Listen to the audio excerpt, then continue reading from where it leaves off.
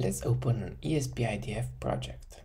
Open Command Palette by pressing Command-Shift-P on Mac and Linux or Control-Shift-P on Windows, and search for ESP-IDF Show Examples project and open the basic console example.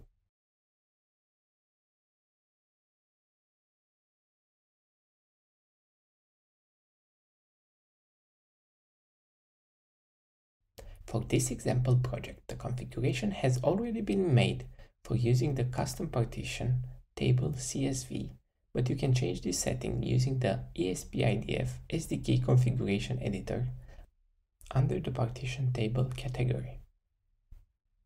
If the partition table file doesn't exist, when you execute the command, the file will be created. Open the command palette and search for ESP-IDF Open Partition Table Editor UI. Now, you can build, flash, and monitor your device using the custom partition.